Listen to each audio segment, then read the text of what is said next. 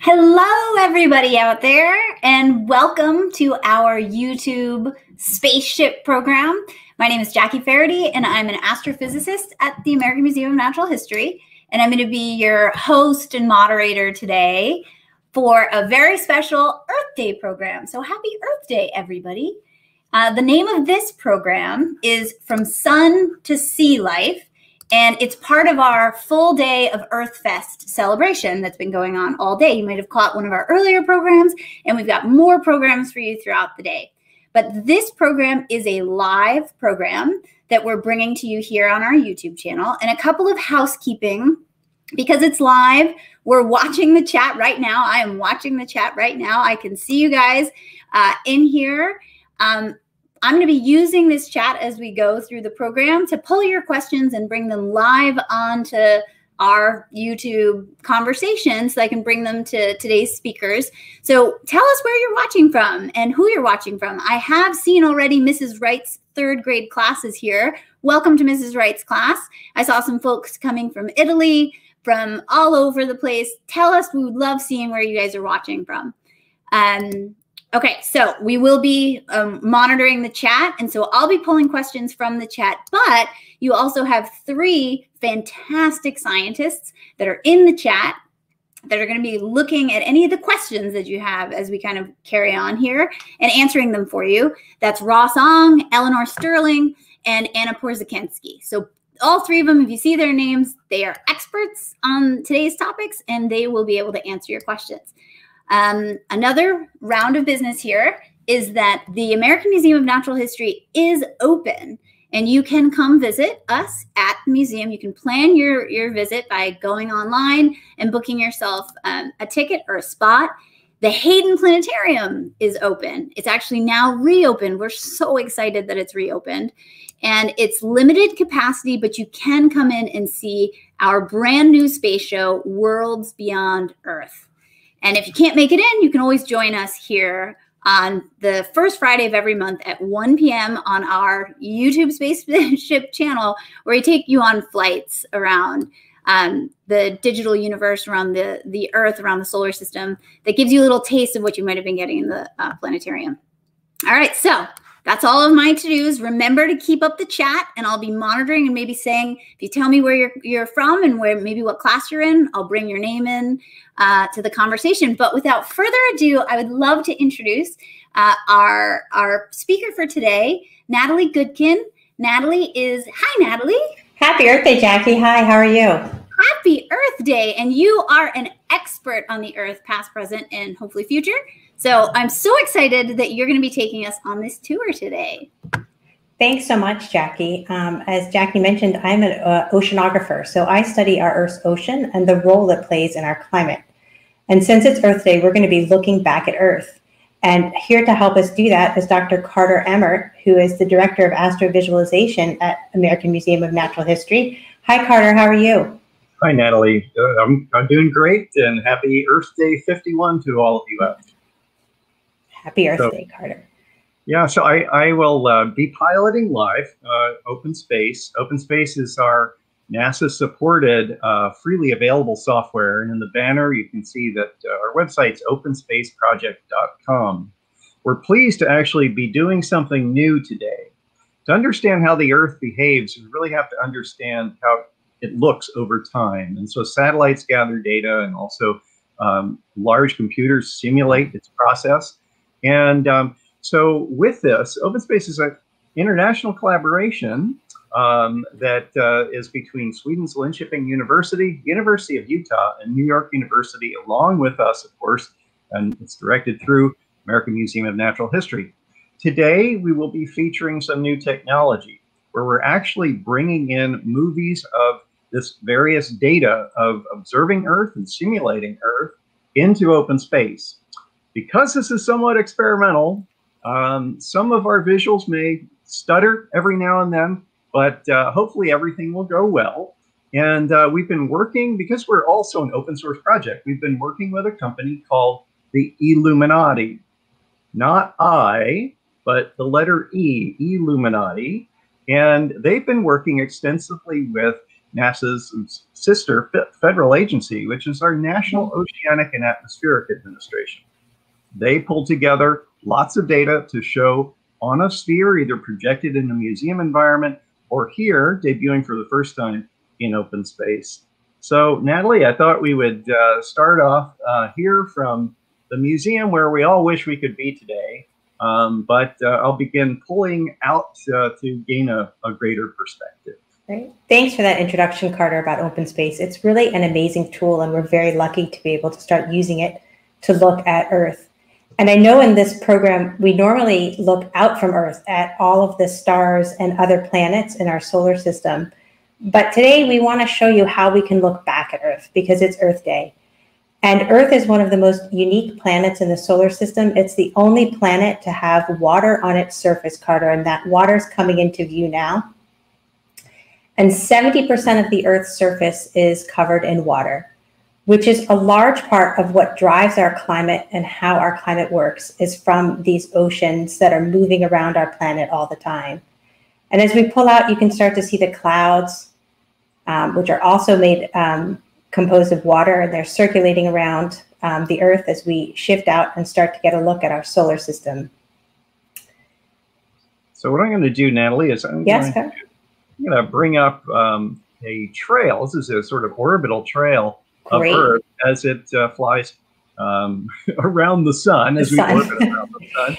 And so then we can start to see other trails. And so if I just pull back quickly here, we begin to see a trail that goes around Earth. That's, of course, our moon. And we can see the stars out there. And then, of course, the star we care about is our star, the sun. So let me pull out a little farther for you. Sure. So what's interesting as we look at these orbits, and so you can see multiple different planets orbiting around the sun, is that they don't make a circle around the sun. And so here we have the planets. You can see them on their orbits, and they're quite bigger than normal, but it lets you to see them very clearly. And the orbits are elliptical. They're more like ovals than they are circles. And so that means that our sun is a different distance from the Earth throughout the year. You can also tell that the planets are all moving in a plane around that sun. Like Carter can spin around a little bit and we'll be able to make that more clear. See that? Actually, I thought I'd also point out, you can kind of see that Saturn is sort of tipped over to the direction of travel. And so I'll bring up Earth's axis. It's a spin axis. That's that little line you see. Yes. Okay. So I'll shrink the other planets down. So we're just going to talk about Earth. So I think Carter was pointing out, both Saturn and Earth, and it was really easy to see with Saturn actually, but Saturn and Earth aren't perpendicular to that plane of orbit. So those two lines that are sticking out of Earth now, those are a simulation of the axis around which the Earth spins. And you can see that it's about a 20-degree angle to our blue orbit line. So this means that the sun's distance to the Earth not only changes, but the angle that it's hitting Earth changes as well. And so if we think about our climate system, the sun is really where the whole system starts and the heat that we receive from the sun. But the planet receives different heat at different places throughout the year. And that's how we get our seasons. So I think Carter and I have been playing around a bit with Antarctica, which is on the southern pole. I'll come in here, Nathalie, and so that we just, we still see the spin axis. And Antarctica, everybody, is that white, the white continent on the Southern Ocean. It seems as though we may have lost Carter and open space temporarily here. Oh, it's back. Okay. Oh, excellent. It's back. Okay. I just thought, Nathalie, pointing this out with Antarctica, if I come in a little closer, why is Antarctica always so cold? So Antarctica remains cold in large part because of the ocean circulation, actually. But what you're seeing right now is winter in Antarctica. And I think you can notice that each time it spins, that's 24 hours. But Antarctica isn't getting any sunlight. And that's because in Antarctica's winter, the northern hemisphere is pointed towards the sun, and the southern hemisphere is pointed away from the sun. That's the tilt effect that we have on the planet. And if we speed this up really quickly, we can move ourselves into Antarctic summer. Okay, I'll keep going. Okay. Right now, Natalie, we're in July, so we're oh, great. Yeah. So that's Northern Hemisphere summer. We've got to get all our way around. There's September. We're going to come around. Excellent. Okay. And let's see. This is October, November. So I think we can probably slow down even here because this right now you can see in this 24-hour period, Antarctica is getting sun the whole day long. And so Antarctica has sun 24 hours a day in its summer and almost none at all in its winter. And that's relative to this position. So we see that here in New York, for those of you who live near the museum, and that our days in the winter are much shorter. And that's because the sun is pointing towards Antarctica, or towards the southern hemisphere in particular. And then in the summer, when the sun is positioned a little bit more towards the northern hemisphere, we get longer days and warmer days with more solar radiation. And that explains sort of how we get seasons is because of the way Earth orbits. I think now, Carter, it would be kind of fun to see how we observe our Earth from space. I'm going to shrink Earth down, Natalie, and I'm going to get rid of this axis, just reminding us how tiny, tiny, tiny Earth is. I had enlarged all the planets earlier by a factor of 2,000. Wow. But now, as we swing back down, we see the moon 250,000 miles away from us. That's the orbit. That's that line going around. And then only now do we start to see the tiny pale blue dot that is, that's our Earth. I'm going to turn on satellites, Natalie. There we go. Great. Well, Jackie, did you have a question? Yeah, we got lots of students in the audience, by the way. PS6 is here. I want to make sure I give you guys proper shout outs. So I'm going to try and do that as we go through too. But we did have a good question from Isabella Velez, and it was on distances, because I don't think we said how far away the sun and the Earth were. Carter just mentioned the moon, but maybe we give them the Earth sun as well. Well, the sun is 93 million miles away from the Earth, and the moon's only 250,000 miles away, but that's pretty far. Considering, so we can see, and these satellites out here in this ring are about 23,000 miles away from Earth. They're the ones that form the geosynchronous ring. So there are roughly 3,000 satellites circling the Earth, right, Carter? Yes, and we're just seeing a portion of them. This outer ring I told you about, if I try, I'm going to try to orbit with them. If I orbit with them, you can kind of see them dotting about, but I'm trying to orbit with this outer ring. Notice how we're matching the spin rate of Earth. And so at this distance, if you put a satellite out there, we call it geosynchronous because it synchronizes with the rotation of Earth. But you can see the other satellites much closer to Earth are going really fast. So I'm going to slow us back down so it's a little more graceful. I'll get rid of the other lines, which are all the other planets and stuff, so that we can now just kind of look at this more sort of beautiful situation of our Earth turning and the satellites around it. So I'll come a little closer. As we move in closer, you can see that the satellites start to be colored red, and those satellites are in what we call lower orbit, but they're orbiting much closer to the Earth. And those are the satellites that we use most often to observe climate phenomenons. And I think Carter can turn on one particular satellite called Terra. Yeah, I'm going to do that now. What I'll do is I'll turn Terra on, and we're going to. It was going to jump to sort of a specific time, and this funny looking picture of the Earth with almost like cat scratches across it. And I'm going to get rid of the other satellites. There we go. So here comes Terra. So Terra is one of the satellites that is launched by NASA in order to observe the Earth's climate and understand how the atmosphere and the oceans are working together to monitor our climate system. And we may have frozen a little bit again, but there comes Terra around. And one of the interesting things with the satellite data that has made today particularly challenging is that when they're in this lower orbit, they're not moving at the same rate as the sun, as the Earth, as Carter pointed out. And so we get these cat scratch lines, which is what Carter affectionately calls them, in the middle of the Earth. Carter, can you explain to everybody how that happens? Sure. At this height of orbit, which is about the about the height of the International Space Station, so a few hundred miles above sea level. The satellite is going around in a near polar orbit, but as it comes past, it's taking a continuous picture. That's that band we see right underneath it. It'll come back. And so over 24 hours, this NASA satellite goes around the Earth and takes sort of a continuous picture, like a band. Here it comes, right down center line on this band. And so it looks left and right, you know, and it can only see so far. So it has sort of massive overlap at the poles, like up here. So we get good coverage at the pole, but it misses a little bit geographically when we get closer to the equator.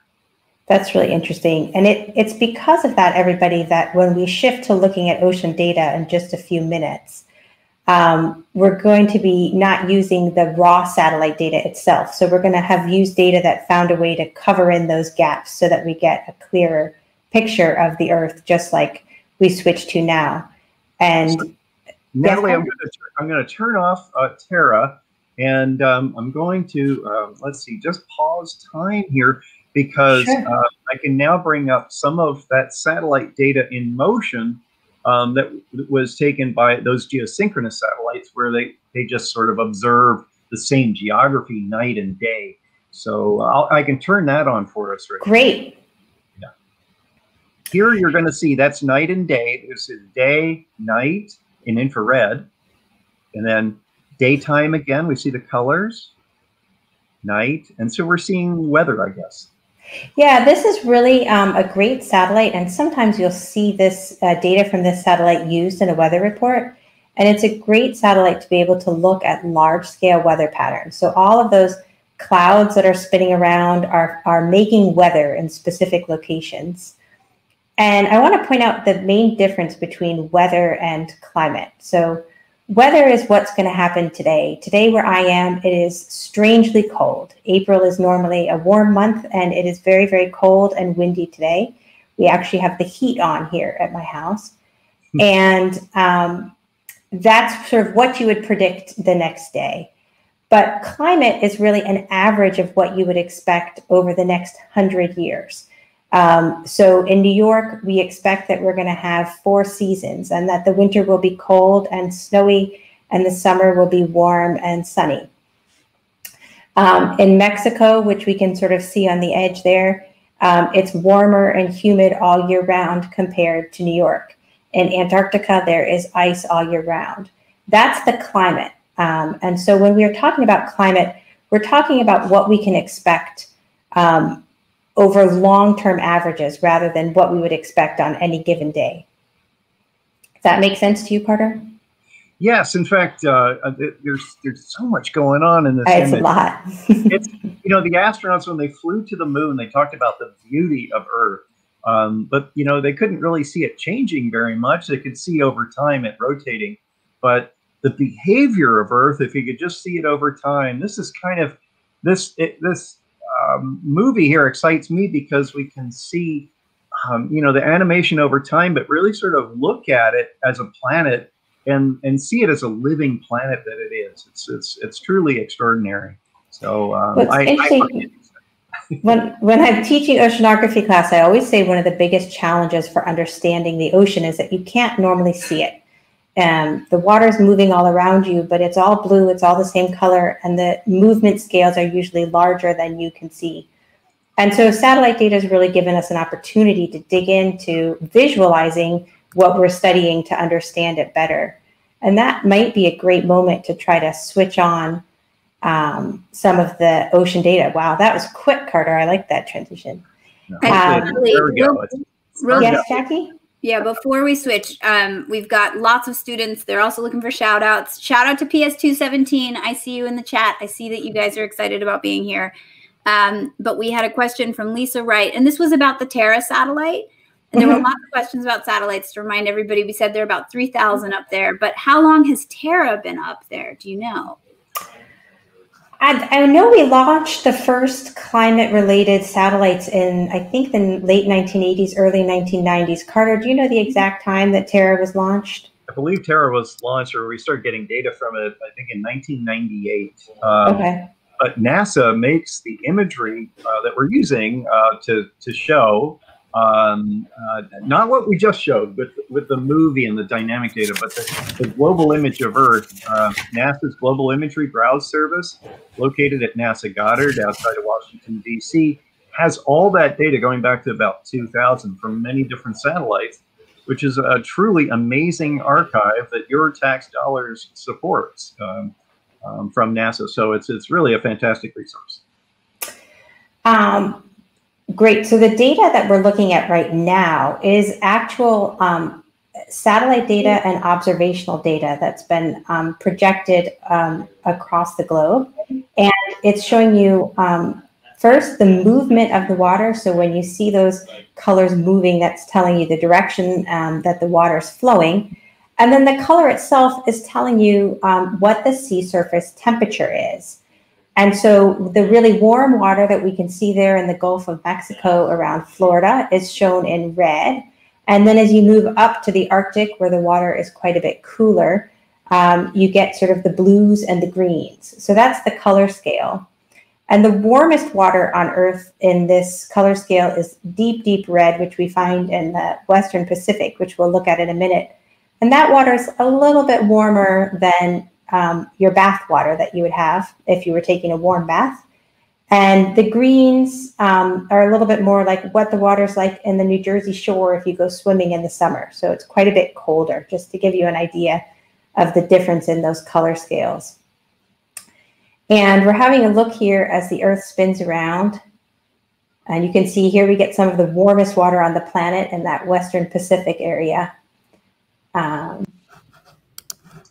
Natalie, we've got another question here, and this comes from Yvonne at Ideal for Gifted School. What I see a lot of you guys in here from the Ideal for Gifted School, and that is about how water currents and cloud patterns correlate.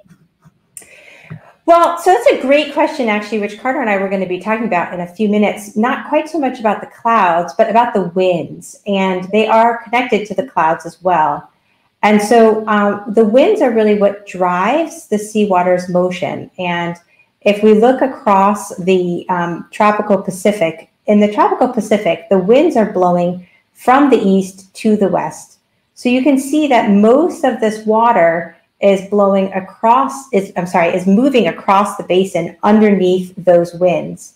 And then actually right where you see the water sort of flowing backward, that's where the air is rising up and clouds are forming. So we see quite a lot of clouds along the equator, and they're there pretty consistently. And that's because as the sun hits this point the most on Earth, it heats up the air rises, and as it cools down away from the surface, it forms those clouds which come across the base of the equator.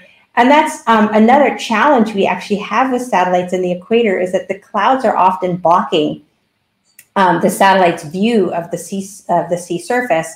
And so we get sort of choppy measurements of sea surface temperature because the clouds are blocking it. But if we zoom back to the east, Carter, or maybe what we want to do actually is switch to the other data set now to have a look at just the sea surface temperature with less clarity on the currents. And this data product is a data visualization product made by NOAA's Geophysical Fluid Dynamics Laboratory, and they've put it into a general circulation model. And you can see that we've got this nice red warm in the tropics. And I think we could probably pause here for a second if that's possible, Carter. The equator is made up by that, is marked pretty much by that green band across the middle. And you can see that the water above it is quite a bit warmer than the water below it. And so we know we're in the northern hemisphere summer because of that warmth. But I want to point out this, New Jersey temperatured water here at the equator, where you've got the greens and the yellows. And that's because those winds are pulling the water away from the coast and away from the equator. And so that's drawing water up from deeper down, and it's colder water. And so once it comes up to the surface, you see that there's a lot of cold water in the surface Pacific from what we call that upwelling of the deeper, colder water. And Carter, if you move across, that water then stays in the surface, and as it moves across the Pacific, it's exposed to the sun longer and longer. And so that sort of trail of cold water starts to dissipate or go away, and you've got this nice big warm pool over here on the left.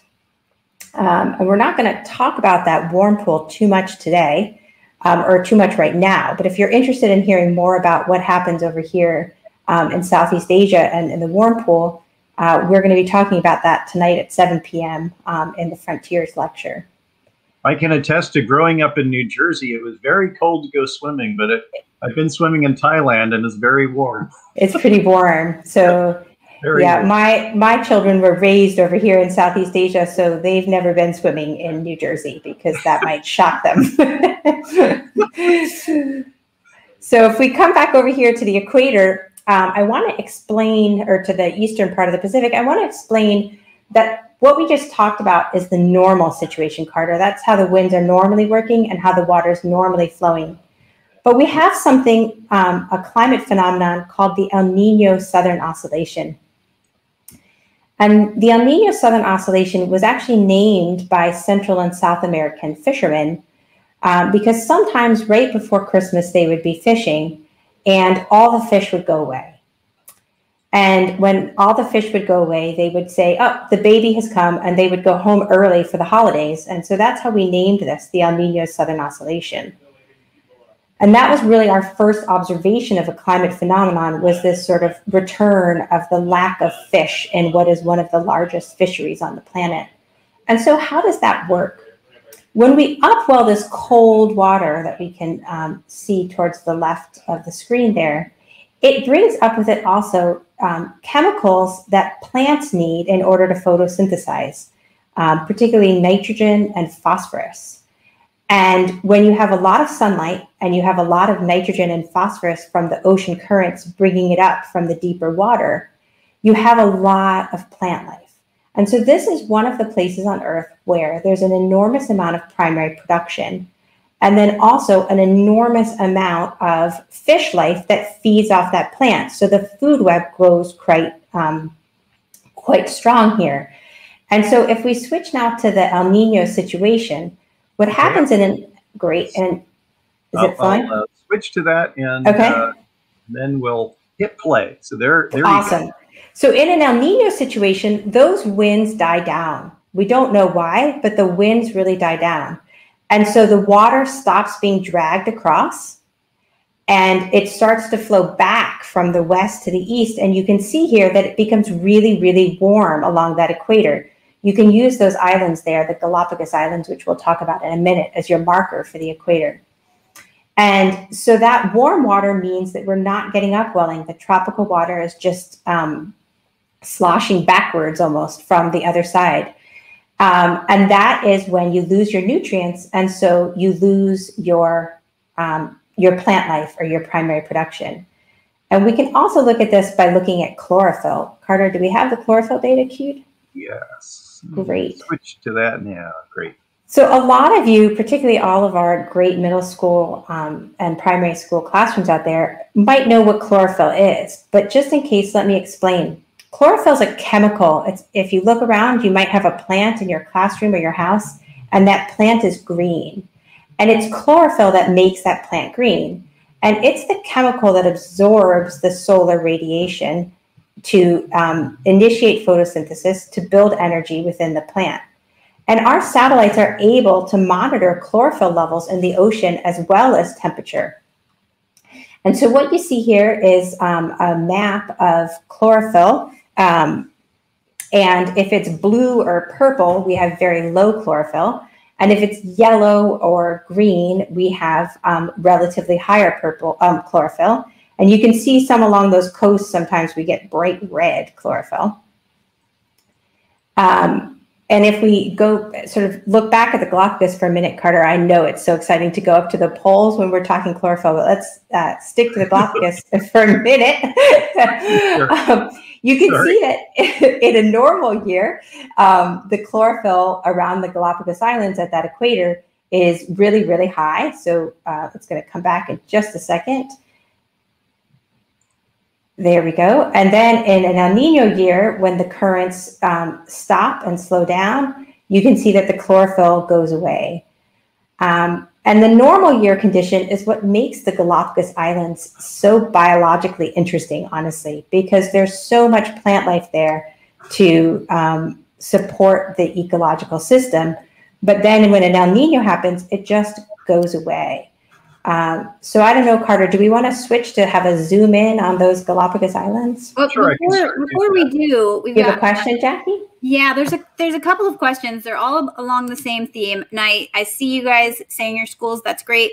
This one's going to come from Daniela Behar from the River School.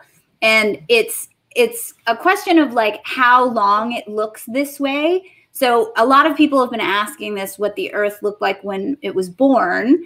And so maybe you can say like how long these effects are in effect for, and how you could compare and contrast to like a young planet to what it looks like now.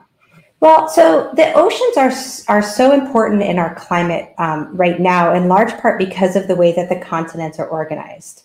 So there were two big things that happened that set up the sort of the climate system that we're in now, where you have sort of varying levels of ice ages. And one of those is the separation of Antarctica to make it fully isolated by the Southern Ocean. And the other is sort of the closing of Central America, which isolated the Pacific and the Atlantic Ocean from one another. And this climate system has been in place now for millions of years. But at the early Earth, when it was quite a bit hotter, the system was really very different. So I think we'll zoom in on the Galapagos here. Great. And, I'll just fade down the chlorophyll a bit, but we'll now zoom into these volcanic islands here. That's how thin the atmosphere is. It's an accurate display of it. That's really cool. So the Galapagos Islands are a group of islands, and you can see that they have the blue underneath is showing you different depths in the ocean. So they've got a little bit of a platform around them. And you can see the volcanic, yeah, there we go. So you can see that there's multiple volcanoes that make up these islands. And because they're sitting in this upwelling zone where there's so many nutrients, this is one of the places we have really unique life. And those of you who are long followers of AMNH might remember Lonesome George, who was one of, is likely the last Pinta tortoise that we know of. And when he passed away, he came to the museum for study, and there's a lot that we have online where you can learn more about Lonesome George.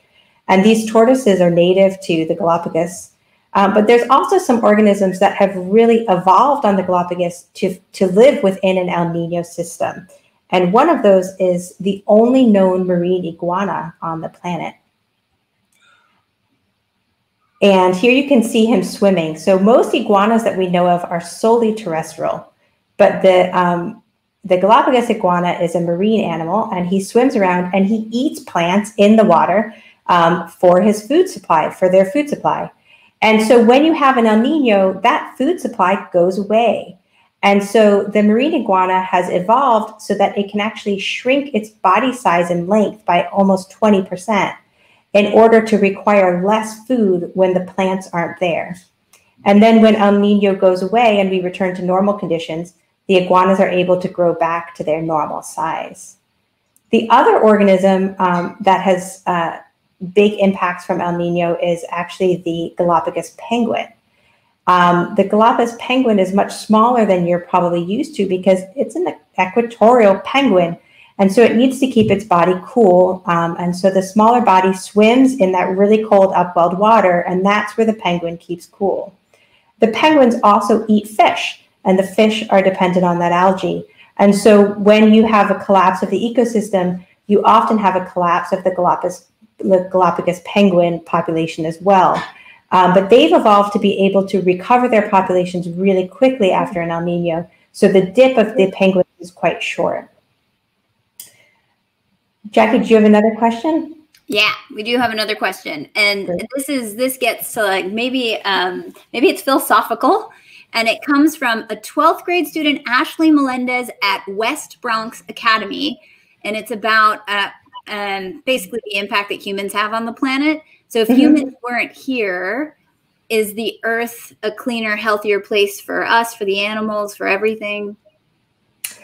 If humans weren't here, there would probably be a cleaner, healthier place, but there might be a different organism in our place causing other difficulties. We're not the only organisms. In fact, almost every organism affects the planet when it's growing and populating.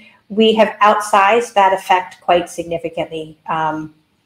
And I think that's one of the challenges that we face as a population, is trying to protect our Earth while continuing to live on it. And that was a great question, Ashley. And I think that this comes into sort of the conversation about anthropogenic warming or climate change, so human-driven climate change as well. And one of the things we're expecting with that is that El Nino will happen more often and could become more extreme. And that could become a problem for our iguanas and our penguins that are used to having, an extreme ENSO event every 20 years. Now they might have one every 10 years. And so, has their evolution protected them from an increasing frequency of El Nino? That's great. There was a follow-up question that I would just bring in, because I love that question for like cleaner or healthier for who, because say you can make way for the next organism. And Raphael Baran had a follow-up on like, how did the new organisms then form? So can you say anything about that? Like when one species goes and makes way for another one? We might need Anna or Eleanor to log in on the chat on that one. I'm definitely a physical oceanographer, so it's a trickier question for me to answer, Raphael, but I think Anna and Eleanor could pop in on that pretty quickly. That's the joy of having a team of people answering various ways. Yeah, that's also a good to remind people that in the chat here, we have 3 expert scientists, fierce female scientists that are in here waiting to answer questions just like this. So we're zooming back out to look at that chlorophyll. Yeah. I wanted to just mention that we were flying over the Earth at very high resolution, thanks to a partnership we have with the Esri company as well, and their data that allows us to come really close to the Earth, anywhere on the Earth. So I just wanted to send that out as well. And let's bring the chlorophyll all the way back up. Here we go. I don't want to get too far away from the Earth. I don't know. So I think if we zoom back to Antarctica, actually, we can make our original point with chlorophyll, Carter. Great. So you need nutrients for chlorophyll, but you also need the sun. If you don't have the sun, there's no energy to photosynthesize with. So when Antarctica has no sunlight, you see the chlorophyll levels are almost 0. That's what the purple tells us. And then when the season changes and we start to get sunlight Antarctica, you can see that it becomes almost to the same level as the tropical Pacific there for just a couple months. And that's because there's nutrients just hanging out there waiting, and the sun comes and the plants gobble them all up and photosynthesize. And then we run out of nutrients, and then we run out of sun, and we go back to having no chlorophyll around Antarctica. Nathalie, don't the whales come down there and feed during that period? Yes, in both Antarctica and the Arctic, actually. So if we zoom up to the Arctic, it's a really similar pattern. And sometimes the chlorophyll, the plant blooms can only last a day or two in the peak of summer, and then they'll be gone. But look at Africa. You see there's a lot of dust blowing off Africa, and that brings nutrients to that coastline with upwelling as well. And so you get the bright red colors. In Southeast Asia, where we've got the monsoon too, Saudi Arabia can get some amazing amounts of chlorophyll. Yeah, so there's there's a bloom, and then it's gone just like that. Yeah, it's beautiful to look at. The one thing I think that just bears comment is that when you're actually seeing all these different data cycle and all the different things, the seasonality, the diurnal, the rotation of Earth and all that, that you really get an appreciation of just how complex a system Earth is, this web of light that everything is connected, and that we're just sitting on top of, however fragile that system is. Exactly. Coming back to Southeast Asia, you mentioned that, so I just thought I'd fly over it. All right. Well, I think we've reached the end of the program, everybody. And we've had very lively chat here. I've tried to bring you guys. There is a continuing questions about chlorophyll in the chat that that I think that we could probably spend a lot more time on, but we are out of time. So thank you guys. Thank you everybody in the chat. We've had so many students that have been in here and have been asking for shout outs. And I'm sorry I can't give all of you shout outs, but I'm glad I got to give some of you shout outs. And thank you, Nathalie and Carter, for such a beautiful tour of Earth. We haven't ever done this exact tour of Earth before, so I hope everybody understands this is very unique. Right, Carter? It really tested our technical team on open space, as well as our friends at the Illuminati, especially Clay Hooker, who really helped us a lot in this. Give a shout out to him, and also to the Esri team for their maps. All of this coming together to really show Earth as perhaps, well, it's certainly my favorite planet, and there's no better day to say that than Earth Day. That's very true. Thank you all. And hopefully it's the first of many Astronomy Onlines for Earth Day, Carter. Yeah. I will just tell everybody, it takes weeks to prepare these programs. So you get to see it in the short time, but everybody was prepping to get these visuals for you. So I hope you loved them. A couple of outro things real quick. That there's going to be a survey. We're going to put it in right now that lets us improve the programs for you to cater to what works for you, what you'd like to see more of. And your feedback is very important to us. So please fill it out if you have a chance. And everybody that fills one out gets a NASA sticker in the mail. I know I have a NASA sticker. Carter has a NASA sticker. Nathalie, do you have a NASA sticker? Lots of NASA stickers and bookmarks. So we hope you'll join us for the next EarthFest event. As I said, it's ongoing today, and it's about to start in a few moments. Scientists from the museum's Center of Biodiversity and Conservation are going to present their research about how scientists learn to understand and protect the Earth. It's free, and we'll provide the link here. I'm not sure if it already showed up. And for those of you that want an even deeper dive, you can join Carter and Nathalie tonight. It's not too late. It's at 7 p.m. tonight for a Frontiers lecture. Nathalie, remind me of the title, Unlocking Climate Secrets from Corals. That's the right words, maybe not in the right order. Okay. I think it's all Nathalie, not me. So that's it. And we're going to provide the link in the chat as well. So thank you, everyone. Don't forget to subscribe to the AIM&H YouTube channel if you like what you've been seeing.